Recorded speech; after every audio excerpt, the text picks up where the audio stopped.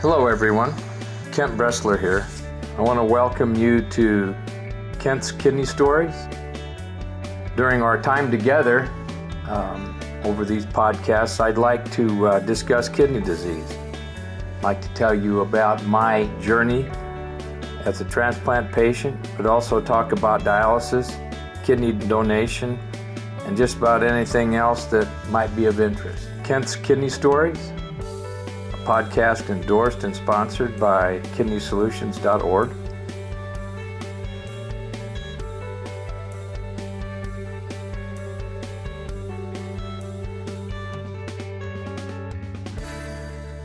Hello, everyone. This is Kent.Bressler, and we're going to be doing some podcasting.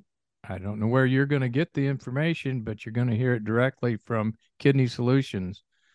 We're a not-for-profit organization that helps people find kidney donors, and we help them during the transplant process by being there prior to being transplanted, and then we follow them afterwards for sure to help them keep their kidney. What we're trying to do here today, what we won't be trying to do, we are going to do, we're going to talk to a fellow that's come to find out, joined our support group. So after we pray, we're gonna get started. And thank you for coming in, and thank you for listening. Heavenly Father, we are only able to meet our issues with your guidance. As we navigate through our personal issues, please help us to know the importance of prayer and supplication. There are so many patients out there who are seeking a living donor transplant. They are all on their own journeys, but we ask that you favor them and provide. We ask this in your holy name. Amen. And it's been brought to my attention now, as of yesterday, and the day before, and the day before, and the day before, that there seems to be plenty of cases of flu, RSV, and yes, COVID still going around. It is the flu season, and cases have been acknowledged to be frequent throughout the country. More RSV in children reported, and COVID is still here. So my point in mentioning it is, have you had your shots? Are you up to date with your shots? It's never too late to get vaccinated. There's been a need in my organization for living kidney donors. And one of the things that makes living kidney donors so difficult is finding them. I don't think it's a matter of whether or not an individual can or can't. It's whether they're given the opportunity. And so we always say in the business, if you don't ask, you're not going to be able to help out. You're not going to be able to donate. And the people that are working to donate to you, if the person doesn't know about it, they can't pray for you. So it's very, very important. If you're thinking about being a kidney donor, I want you to give us a call at Kidney Solutions, 830-285-2140, and we will be more than happy to help you get all of your questions answered. And so today, I would like to introduce to you Greg Matthews. Greg came to me through our support group, and he's quite an interesting fella. We're going to get his story, but we're going to let you know right up front. This gentleman, and I mean gentleman, is looking for a kidney. He's looking for someone to step up and donate a kidney. That's an important thing to think about. And at Kidney Solutions, we have the answers for you, and all of our services are free. So, Greg, how are you? I'm doing well. I'm sitting here on my front porch in Florida, enjoying what is a beautiful day. It must be 80 degrees. It's truly lovely. Thanks for having me on. Oh, listen, I've been really intrigued by your whole story ever since we started talking about it. Let the other people who are going to be listening to this over time to realize that you also have had another transplant already. Can you explain that? Yes. In 2014, I was diagnosed with a pulmonary disease called idiopathic pulmonary fibrosis. And it's a disease where your autoimmune system activates to destroy the alveoli, little air sacs in your lungs, and making them very fibrous. It's there's no treatment for it other than a lung transplant. I received a lung transplant after a long search at Houston Methodist Hospital in Houston, Texas. That was in 2014.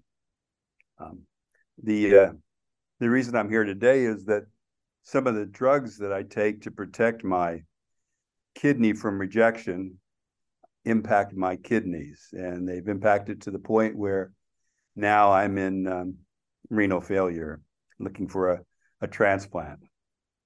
Out of respect, I'm gonna kind of clear that statement up. You said your kidney, your lung transplant is covered by immunosuppression. That's important. That's correct. That's okay. Not a problem. I didn't want to put you on the spot, but I want people to understand that this gentleman's had a lung transplant, and now from the medications that he's taken to keep it from rejecting, his kidneys are malfunctioning, or actually now he's in renal failure. So how far into renal failure are you? Do you know your numbers? I do. The GFR is the measure of the kidney functions my physicians are using, and I'm told that 10 is when I must face dialysis. I've been as low as 12, and on my test last week I was back at 16.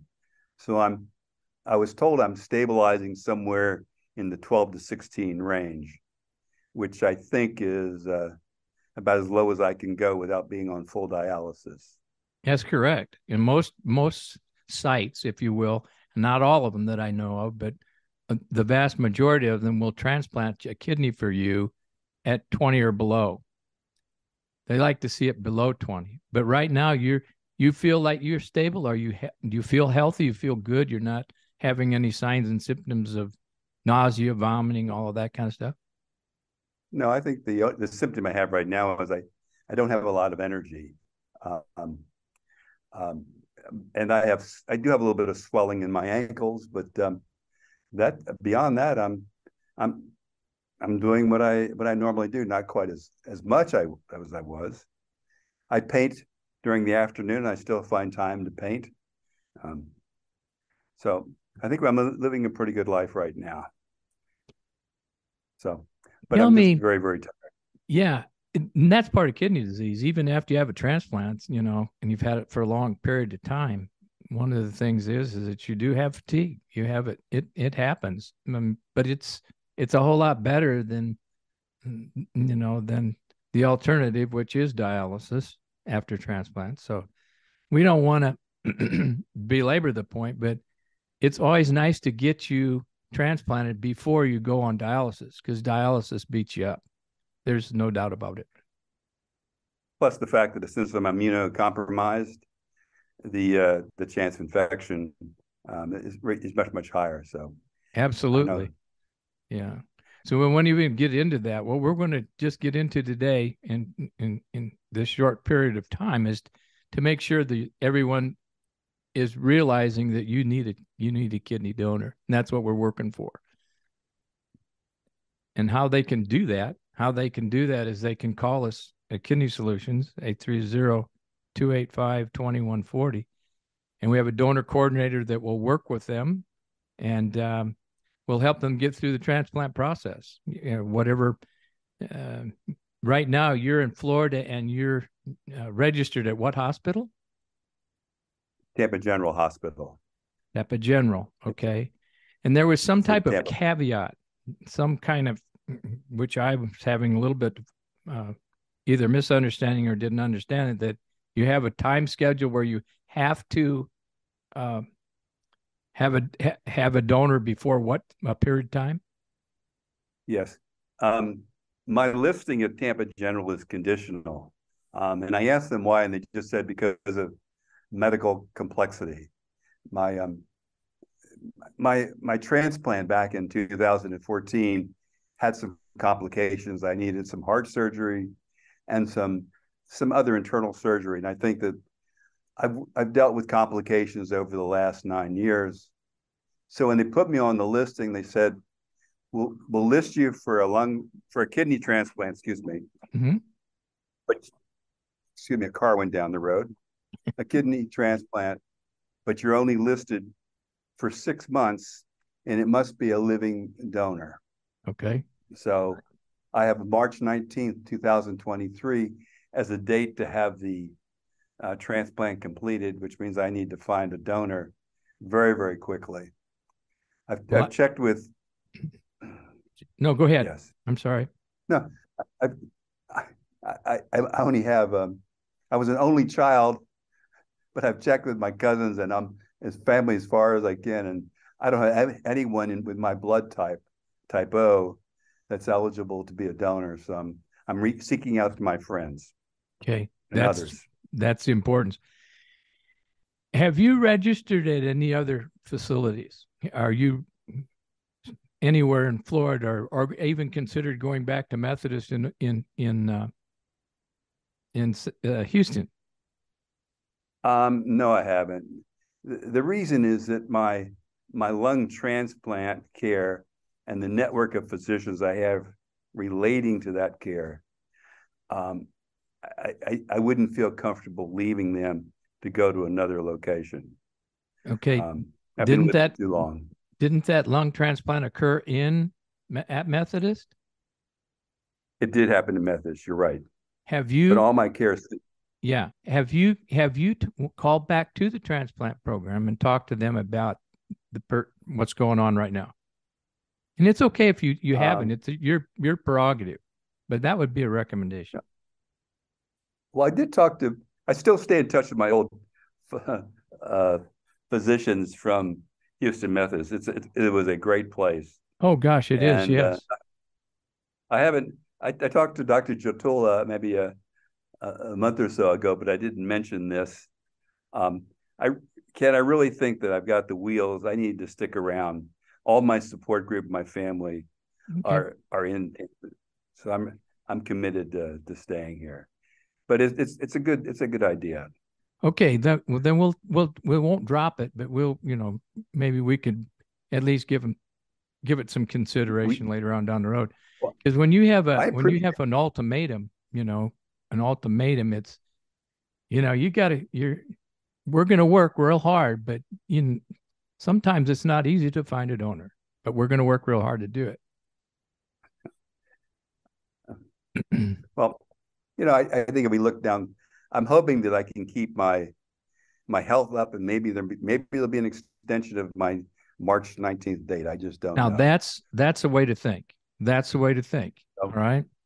I'm doing everything I can to stay healthy, enjoy life, enjoy my family, while I'm looking for my donor. Well, your GFR, the regulatory testing that gets done for kidney function is stable, and that's to your advantage. I recommend that you just stay with it, stay with your doctors. But again, if anybody's interested, the course is open here. Please give us a call, and we'll get you all the information you need to sign up. And we'll also work with you, getting flyers out and all of those things that we usually do with Kidney Solutions. So, I can't thank you, fellas, enough for what you've done so far to help me.